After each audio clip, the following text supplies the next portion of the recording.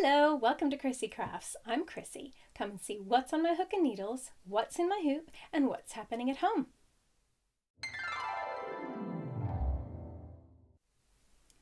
Hello and welcome everyone.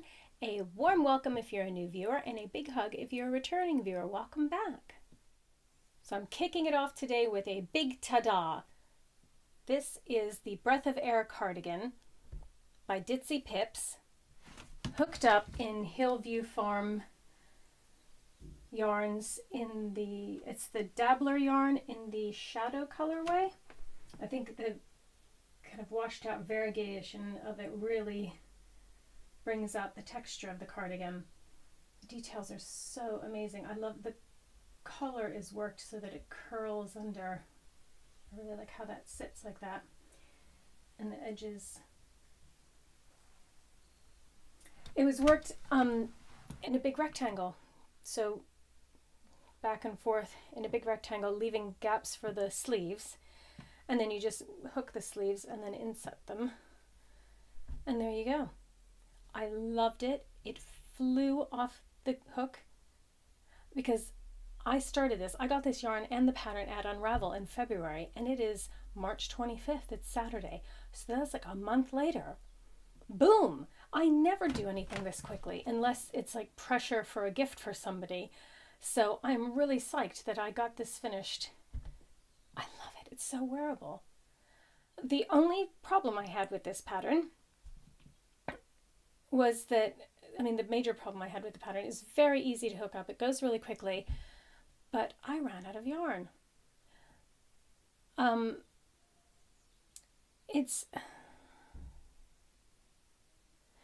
When I was at Unravel, I was looking at the pattern and the sizing, and for my size it said I needed something like 700 something grams of yarn, so 2 skeins. And so because one 100 gram skein has 400 meters. So I was hooking and it was going okay, and the first sleeve went fine after I finished the body. In the second sleeve I noticed the skein was getting smaller, but I kept going along. But by the time I got to the shoulder shaping bit, I was out of yarn. The shoulder shaping bit has, after you do the pattern, there's 4 rows of the next pattern for shaping, and I got through 2 out of yarn. I thought, well, how can that happen? Because I'm a tight crocheter and I had gauge and everything.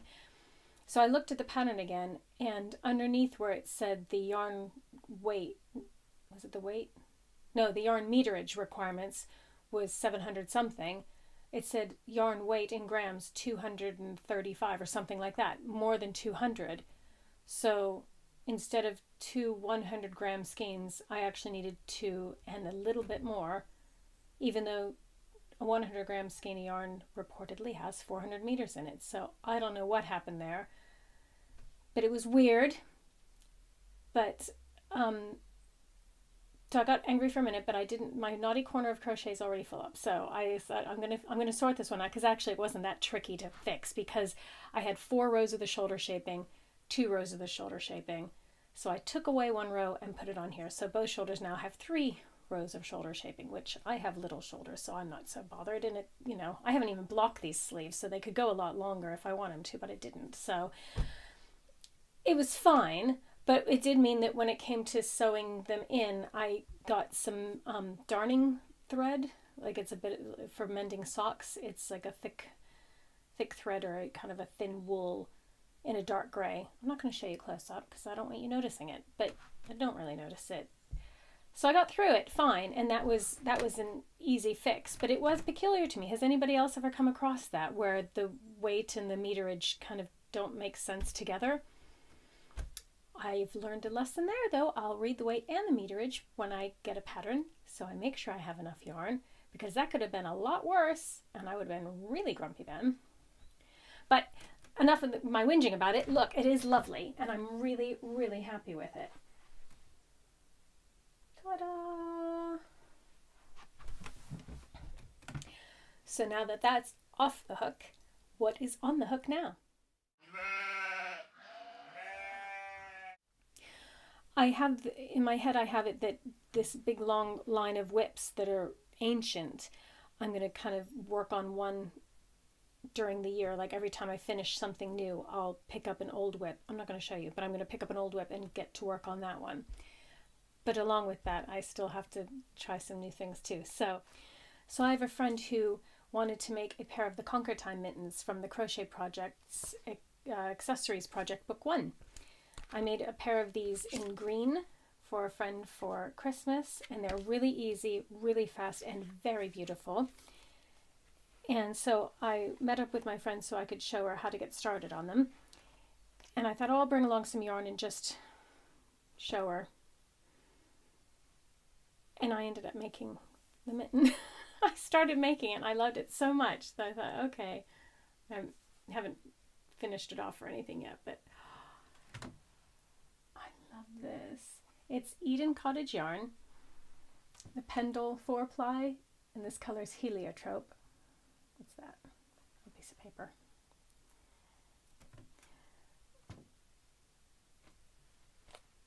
And I started off just showing her how to do it, and I just, when it was here, when I started with the cuff and I started seeing what the yarn was doing and how it was looking, I thought, oh my gosh, that's so pretty. Oh, I'll just do the first round of the lacy bit just to show her how to do it, you know, just to get her on her way and make sure. I'll do another row just to make sure she really knows how to read the pattern. I'd better show her how to do the thumb, because that might trip her up. And then one's made, so my friends enable me to do more patterns and more projects. So now I'll make the second one, and I've got a nice little set of mitts. But it's actually good because I really want to make that hat, and I have enough. I have 2 skeins of this yarn, and so I have enough to make the hat as well. So I don't know if my friend's going to make the hat, but I got her started on the mitts, and there's a whole nother WIP. I have a couple projects I'm making, but they're gifts, so I can't show you this time. So I'll show you, well, when I can show you after I've given them. But I didn't get to go to Edinburgh Yarn Festival, but I did pre-order the next crochet project because I am their biggest fan and groupie. The Shawl Project Book 4. This one is for gradient cakes. You know, those yarn cakes, the ombre ones, or the gradient cakes that change color. And they are gorgeous. Look at those. So it was literally eeny, meeny, miny, mo. Which one do I make first? Because I love all of them. And the Cover Star one. And this is by Joanne Scrace. It is Parallel Lines. And so on Friday, which was yesterday, I have my weekly knitting and crochet club I go to. Not the one I run in my village, but this is one I just go to and meet up with a bunch of friends, and it's right near my local yarn shop. And so I just had to pop in and buy this. This is Rico Creative Cotton. Again, I'll put all the details in the show notes below. It was, I mean, I was spoiled for choice because all the colors in this series are beautiful. There's a really gorgeous pink one that I was this close to getting, but I thought, actually, I'm very like muted. Maybe I'm on a roll with this. This is like a new thing. This is a new theme, all about the neutrals. It's not new because I always love neutrals, but it's not pink. Anyway, I didn't want anything too bright and crazy. The pinks, I thought, no, not yet. And this one was just so pretty and tonal and beautiful that I had to get that one to see what it does in this beautiful pattern. It's a light cotton, it's thready. I don't know how many strands are there. I can't see it enough to count. But it'll hook up quite beautifully, I think. I'm not supposed to start anything until I finish one of these WIPs, but I did the starting chain. I did the starting chain because I just wanted to say I've started this project. So I have more than 100 little chains there, and I have the cake, and we'll just see how long I can stay away from that. Oh, it's so pretty. And I think it'd be really nice for summer because it's nice and light. The cotton is light, the colors are light. And then Rico does have, and Fiona had at the shop, the Pins and Needles and Grey Shot. She had kind of the wintry version of it, this woollier, it's a bit fatter cake, it's a bit thicker and warmer and snugglier. But I'm being very optimistic and hopeful, and hoping that we are on our way towards summer at some point this year, even though snow keeps dumping on England, which is very funny, but I won't talk about the weather.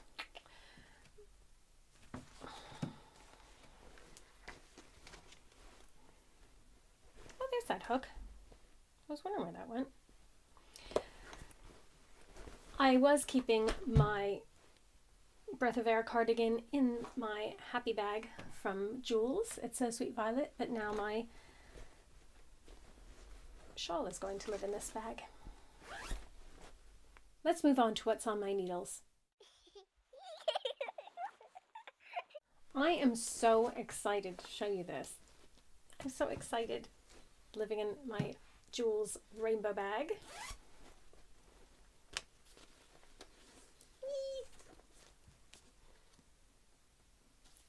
It's my sock. Don't look too close because there are some glitches in it. I'm so excited, I'm knitting. The colors are changing. I'm knitting on circular needles. I did the magic loop. The pattern deviates a little bit because my attention span deviates a little bit sometimes, and I can't seem to always be able to count to 6 and then purl 2 and count to 6 again knitting. But that's okay, I'm getting there. What I'm happy about is the fact that these are all even and the cuff is even, and it worked. I'm just happy it worked, and actually it's working, and you could see that this is knitted and it's a sock. I frogged it like 4 times at least after the last time I showed you when I'd started the little bit of sock. Mainly because I didn't know how to not frog it. I didn't know how to fix something when I made a mistake and I saw it. I didn't know how to go back, so I just ripped the whole thing out and start again. And then after a while, I'm like, this is ridiculous. I'm never going to get anywhere. So I had to make myself learn how to go back a few stitches without dropping everything. So I did that. The nice thing is I did drop a stitch and get properly stuck with how that happened. I'd made a mistake, I went back to fix it, and then I dropped a stitch while I was trying to fix it, and I just got in a bit of a muddle. But because I was getting together with my knitting and crochet club on Friday, I just took it to my lovely friends there, and they sorted me out straight away. My friend Nicola just kind of took it and went, she slowed down so I could watch it, but she did go, and then it was all fixed, and off I went again. So that was great. So now I know how to fix it, but it was taking so long to try to sort it out. So she helped me. So thank you, Nicola, and thank you to knitting and crochet clubs out there, because I think this is how everyone gets better at their craft, by being able to share and help each other out when they're in a pickle. So this is so addictive. I can't stop myself. I'm loving it. The other fantastic thing I learned, this is a bit of a story to tell you how I learned this, but I'm going to tell you anyway. Last weekend, because I couldn't go to the Edinburgh Yarn Festival, I went up to London and met some lovely knitty friends up there, and we went to Wild and Woolly in London. Lovely Anna had her shop open for a I'm Not Going to EYF party, which was so fun. There was loads of tea, tons of cookies, and loads of people just crammed into this gorgeous shop and sitting around chatting and knitting and crocheting. Oh, we had such a good time. And in the midst of all of that, because I was so psyched, I was showing off my sock to all the knitters who have knitted tons of socks and tons of jumpers and everything. I felt like such a newbie, but they were so encouraging and so nice. And my friend Caroline of Seaside Girl Knits noticed I was knitting these with, I think they were bamboo needles, because that's what I had, or that's what I bought, because that's what all they had in the shop when I was buying them. She said, you know, it's sticking a bit because this is woolly wool. This is Stylecraft, head over heels, details below. And she said, sticking a bit. If you have metal needles, they'll be much smoother. Well, I don't know. I don't know one thing from the other, because I don't know what I'm doing. So I said, all right. And luckily, Wild and Woolly had a lovely selection of needles of all sorts of materials, including these gorgeous silver ones. I don't know what they are. Addy, I think. I'll find out and I'll put the details below, or like on the screen or something. I can't remember. Anyway, so she helped me transfer the socks to these needles, and oh my god, they're like, oh my gosh, they're so smooth and so sleek and so fast. Oh, it was a joy. I'm like, oh, it's like silky knitting. It's gorgeous. So I've like, you know, doubled my speed from snail slow to hungry turtle slow. I don't know. I'm still slow, but it just is so much smoother. What a difference. Who knew? And at the same time, I said, well, this is great, but I wouldn't want to knit silk on these needles because it would like just fly across the room. So I could see where you would want wooden needles or bamboo needles to kind of be able to hold on to slippery material. But with things like this more catchy wool socky stuff, you know, I'm talking the talk, aren't I? I know all the words and all the lingo. Anyway, these work really well with this. That's my tip. That's my knowledge. I kind of want to sit here and hold this like this the whole time because I'm so chuffed with myself that I'm learning to knit. But I have other things to show you. It is making me very excited to go back to my match and move shawl, which I started, I don't know when. I bought this yarn last year at Unravel. These two colors, again, Hillview Farm. And I started knitting, learning to knit here, and it was getting better and better. A few things, a few mistakes here and there, but it's more of how to learn my tension, learn changing colors, learn how to be patient when you have a gazillion stitches you have to do knit stitch with over and over and over. It's a garter stitch. But I've gone, I've got to the point where I've turned the corner. I don't know if I've shown you this already. It's been a while. I've turned the corner on this bit, and this bit keeps growing, so it's kind of asymmetrical. But now I'm really keen to get back into this one because I just feel much more confident now. I did drop a stitch at one point. I have Jules' lovely rainbow stitch marker on there. So I didn't know what to do then, so I just put a little stitch marker there so it won't fall apart, and I'll figure that out or ask my Knitting and Crochet Club to help me with that at some point. But I'll keep going, and especially these are really lovely bright summery colors, and that's why I bought the yarn last year, and so I'm really keen to get this going again so I might be able to actually wear it this summer. Gosh, I finish one thing and I just think I can do everything. I think I can conquer the world. I'm going to finish every whip within a month. Don't hold your breath, anybody, but at least I'm like got my mojo for all the craft. I got a souvenir from Wild and Woolly, by the way. I didn't go to Edinburgh Yarn Festival and I just come back from Unravel, so I do have loads of yarn, but I couldn't leave Wild and Woolly and the I'm not going to EYF party without getting at least one gorgeous thing. I got my needles, but I also got this. Ah, isn't that just springtime in a ball of yarn? This is Schoppel Zauberball. I don't know if my pronunciation is right. I just like saying it with gusto. I just think it looks like spring tulips. Aren't they just? Tulips are my favorite flower, and these just look like spring tulips. It just made me really happy, especially because when we were sitting in Wild and Woolly in London, it was snowing out and snowing harder and harder, and I was starting to think, am I going to be stuck in London overnight? Not really a bad thing. Unfortunately, it didn't snow so hard that my train was cancelled, so I did make it home, which was fine. But a lock-in at a yarn shop, wouldn't that be great? Stranded. Anyway, off on a tangent again.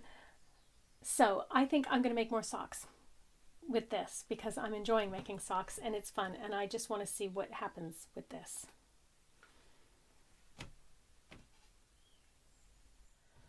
That's it for the yarny stuff this week. Let's move on to what's in my hoop. So the stitch along is going to be finishing up this week. Oh, I can't believe it. I've been doing it really slowly, half on purpose because I want everyone to just take their time and really enjoy it, half because that's just what life is throwing at me. I couldn't do it any faster. So here's where I am with the Good Intentions stitch along. We have done the French knots, the tiny dots.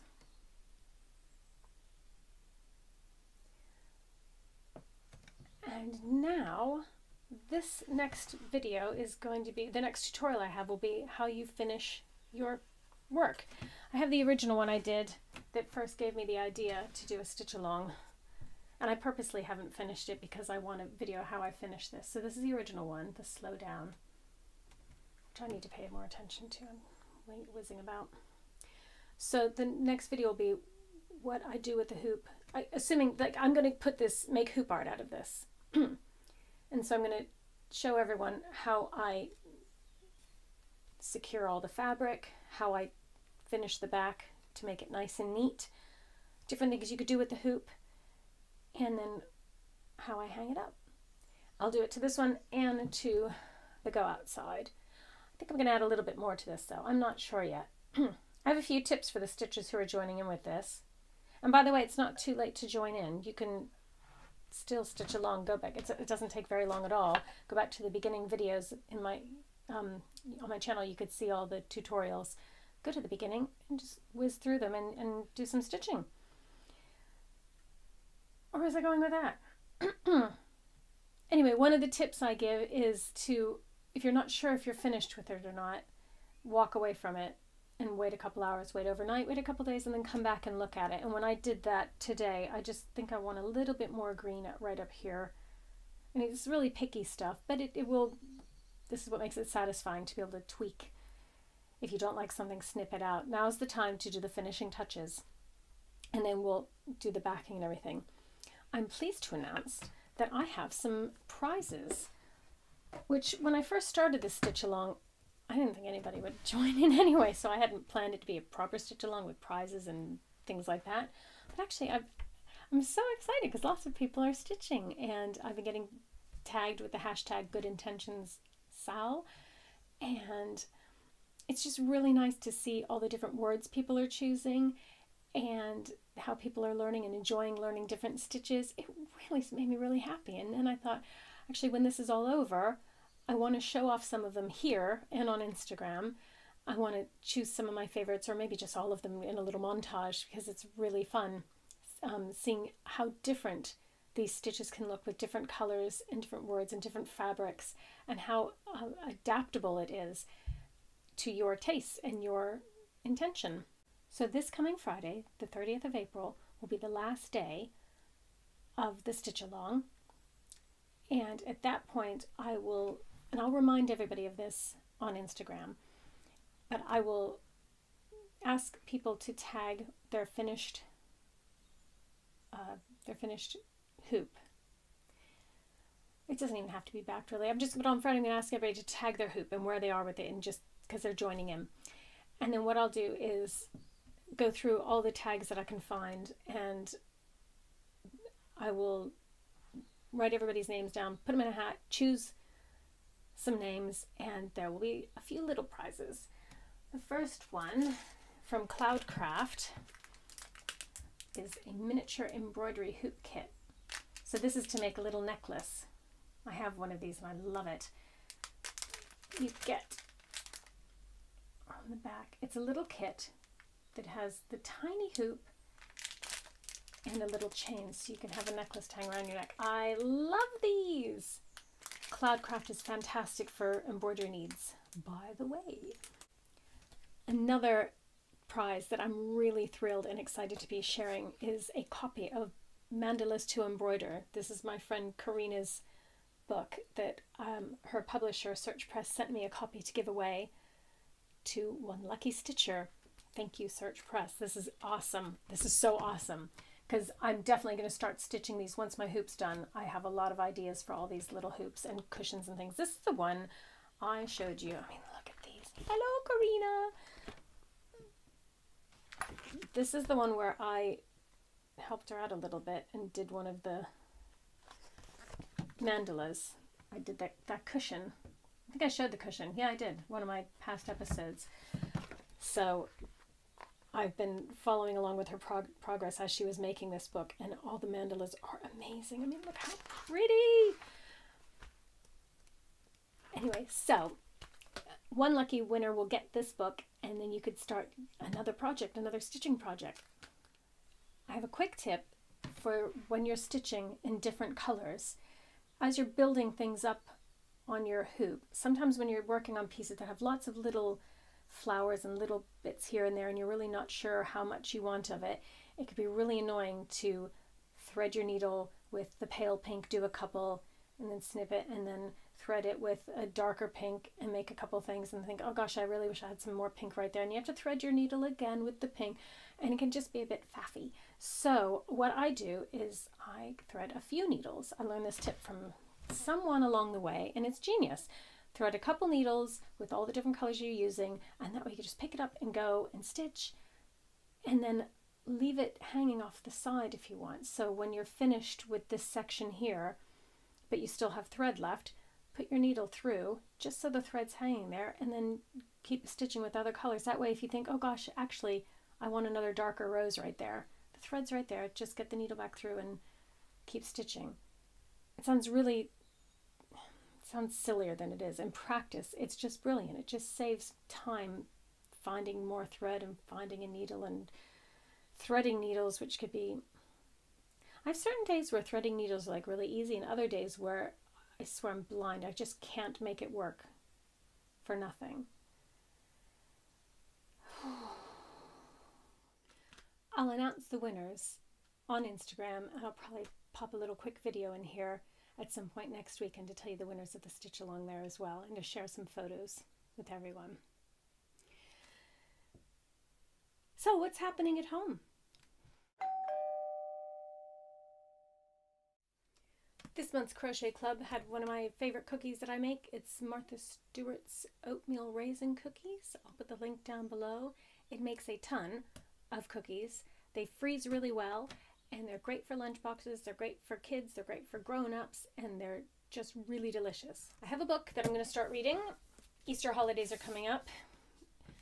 Book of Dust. I caved and bought the hardback, the thick copy. And I was going to read this sooner. I did get this, like, I think Christmas time or in the new year, but my husband took it and he started reading. I'm like, hang on a minute, that was my book, but he nabbed it before me, so it's my turn to read it. I absolutely loved the Northern Lights trilogy. When I read that, it just was amazing, amazing concept, and I love the name Lyra. My eldest daughter Ella was nearly a Lyra because of that book. Oh, loved it. So if you've read this, don't tell me about it, just tell me if you liked it below. I like quirky books and I like weird books. I've been debating whether in the What's Happening at Home section if I talk about what I like reading, because it's not to everyone's taste. Like The Blind Assassin by Margaret Atwood is one of my top books ever. Cloud Atlas by David Mitchell just blew me away. I absolutely loved it, but I've met one person who loved it as much as I did. A lot of people found it too weird or too heavy, but I loved it. So yeah, I like quirky books. So I might talk about them every now and again, but I don't want people to think I'm too weird or too unengageable.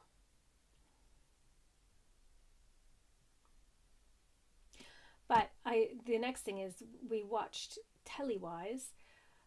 We saw on Netflix the movie Annihilation popped up, and we didn't expect it to be popping up in Netflix. We thought it would be popping up in the cinema, but it went straight to Netflix after being in the cinemas in America, which partly is a shame because when we watched it, it is cinematically amazing. I would have loved to seen it on the big screen. It is just a visual, it's just so beautifully shot. I just want to see it on a giant screen. And very atmospheric. I won't tell you anything about it, but I loved it. I just thought it was an amazing concept, an amazing story. Natalie Portman was incredible. Oh, I loved everything about it. I want to see it again. So that's a really good one to watch. It's kind of smart person sci-fi kind of thing. Like Arrival with Amy Adams, that one, just really, it was a real thinker. Annihilation was similar. It has its moments of creepiness and stuff, but it's also a real thinking movie. It makes you, afterwards, my husband and I were just chatting about it for a couple of days after. It's like, oh, what about this? What about that? And I love films like that just make you, get your brain going. I don't like questions always being answered. I like open endings and things. Just makes you think. I love it. And then on telly, we found, I think on Netflix as well. Thank God for Netflix. The Good Place. somebody recommended that to us, and oh my gosh, it is so funny. You have to watch a couple episodes. It is very funny. One of those ones that when it started, I thought it was going to be a lot ditzier than it was. You know, it's like a comedy, but again, it makes you think, and it's quite clever. It's not too pandering to the masses, so it's not too stupid or going for the stupid humor all the time. It's really light, but really fun and very engaging. Absolutely loving it. And it's one that we can watch with Ella, our teenager, because it's just fun. It's good fun. So that's one I'd recommend as well. I think I'll leave it at that right now, because I'm not sure if this is the kind of thing anybody wants to hear me rambling on about or not. So if everything I've said completely doesn't appeal to you, nicely tell me. Just stick to the yarn and the stitching, Chrissy, please, and some cookie recipes. All right, I'm itching to get back to those socks, so I think I'm going to wrap it up here. Thank you very much for visiting with me today and listening to me wax lyrical about all things yarny and crafty and thready, and I haven't eaten for a couple hours and I think it's starting to show, so I'm going to have a spot of lunch. Have a great weekend, have a great week, and I'll see you again soon with prizes for the stitch along. Bye.